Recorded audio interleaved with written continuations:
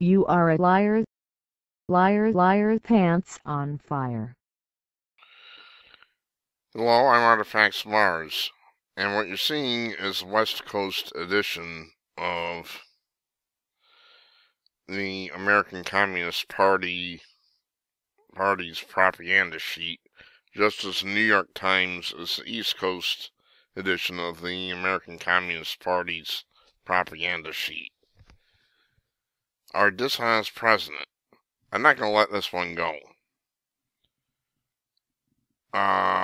It was no secret during the campaign that Donald Trump was a narcissist and demagogue.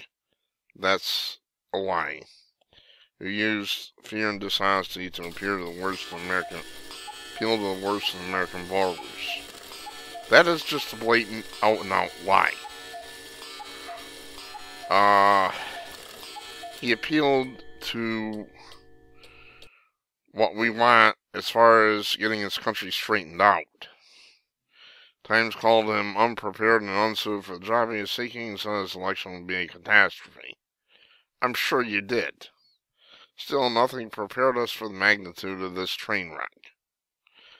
Like millions of other Americans, we clung to a slim hope that the new president would turn out to be an all noise and bluster, or that people around him in the White House would act as check on his worst instincts. In other words, turn him into a liberal, or that he would be sobered and transformed by this awesome responsibilities of the office. In other words, they wanted him to turn into a liberal. Instead, 70-some days in, and with about 1,400 to go before his term is completed, it is increasingly clear that those hopes were misplaced. In a matter of weeks, President Trump has taken dozens of real-life steps that, if they are not reversed, will rip families apart, meaning illegals will be deported, foul rivers, and pollute the air, which means he's reining in the EPA, which is needed to be done for a long time, intensify the calamitous effects of climate change, which is nonsense, and for finally weaken the system of American public education for all. That's utter BS. In other words, he wants to get rid of Common Core, which should have been done a long time ago. It's a piece of garbage. His attempt to de-insure millions of people who had finally received health care coverage, and along the way enact a massive transfer of wealth from poor to rich, has been put on the hold for the moment. That is a big lie. There's so many lies in this, I'm only going to go with one or two liar pants on fires, otherwise I'll be interrupting the video every 2 seconds. Your nose is growing longer, Pinocchio. But he is proceeding with his efforts to defang government's regulatory agencies, good, and bloat the Pentagon's budget even as he supposedly retreats from the global stage. He never said he was going to do that. That is another lie. These people are lying constantly. There are immensely dangerous developments which threaten to weaken this country's moral standing in the world, imperil the planet, and reverse the years of slow but steady gains by marginalized and impoverished Americans. Really?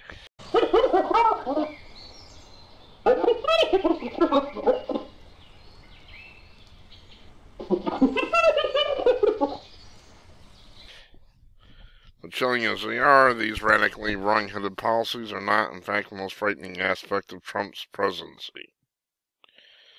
What's more worrisome about Trump is Trump himself. He is a man who is so unpredictable, so reckless, so petulant, and so full of blind self-regard that, untethered to a reality, it is impossible to know where his presidency will lead or how much damage he will do to our nation. Unbelievable. We had 8 years of a dirtbag who caused an unbelievable amount of damage to our country, and these people never mentioned anything. His own obsession with his own wealth, fame, and success, his determination to vanquish enemies real and imagined, his craving for adulation. These traits were, of course, at the very heart of the scorched earth outsider campaign. Indeed, some of them helped get him elected. But in a real presidency in which he wields unimaginable power, they're nothing short of disastrous.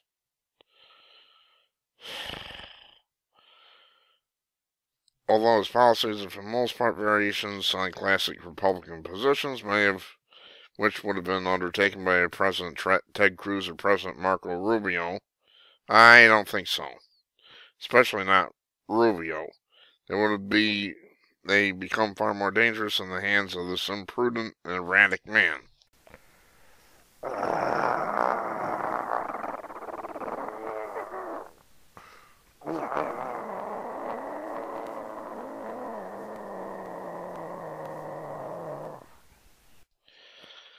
Many Republicans, for instance, support tighter border security and tougher response to illegal immigration, but Trump's cockamamie border wall, his impractical campaign to promise to deport all 11 million people living in the country illegally, and his blithe disregard for the effect of such proposals on the U.S. relationship with Mexico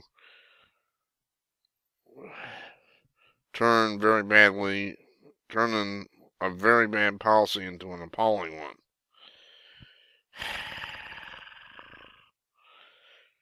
In days ahead, Times editorial board will look more closely at the new president with special attention to three troubling traits: Trump's shocking lack of respect for the fundamental rules and institutions on which our government is based. Since January 20th, he has repeatedly disparaged and challenged those entities that threaten his agenda, stoking public distrust of essential institutions in a way that undermines faith in American democracy. Yeah, he's pointing out corruption, is what they're saying. And the LA Times does not like his pointing out corruption. His utter lack of regard for the truth, whether it was easily disprovable boasts about the size of his inauguration crowd or his unsubstantiated assertion that Barack Obama bugged Trump Tower, new president regularly muddies the waters of fact and fiction. Actually, that's already been proven that Obama was involved in that. There's no question.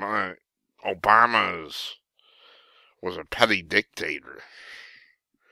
It's difficult to know whether he's actually can't distinguish from the real from the unreal, or whether he intentionally conflates the two to befuddle voters, deflect criticism, and undermine the very idea of objective truth. There's so many lies in this op-ed that I can't deal with it. His scary willingness to repeat alt-right conspiracy theories, racist memes, and crackpot out of the mainstream ideas. Again, it's not clear whether he believes in them or merely uses them, but to cling to disproven alternative facts, to retweet racists, to make unverifiable or false statements about rigged elections and fraudulent voters, to buy into discredited conspiracy theories first floated on fringe websites and supermarket tabloids. Those are all piece with Barack Obama birther claptrap that Trump was peddling years ago, which brought him to political prominence. Alright, I'm going to stop it here. There's so many lies. This op-ed article is so packed full of lies that, God, even a serial liar would be embarrassed by this. Excuse me, LA Times. Trump's doing exactly what he promised to do. So many of us have been clamoring to get that border sealed, because we know that's where most of the drugs come from. We know our country is being invaded. Barack Obama left it wide open. Hologram Hillary would have left it wide open. But you sons of bitches Oh, there I use the word. You, jerks. You unbelievably dishonest jerks. You are... You are compulsive liars, compulsive and habitual liars, and then you call Donald Trump a liar? No, he's been honest about everything he's intended to do. The only place where he's dumped was on health care, and that may be changing eventually. There's already talk about, a new plan and still getting rid of Obamacare. See, you people want leftists and liberals in there, and some of us don't want that. We want our freedom. And there's an old saying about liberals, which applies, by the way, to LA Times. Inside the heart of every liberal is an authoritarian waiting to get out. I'm Artifacts of Mars. I am disgusted. Thanks for watching.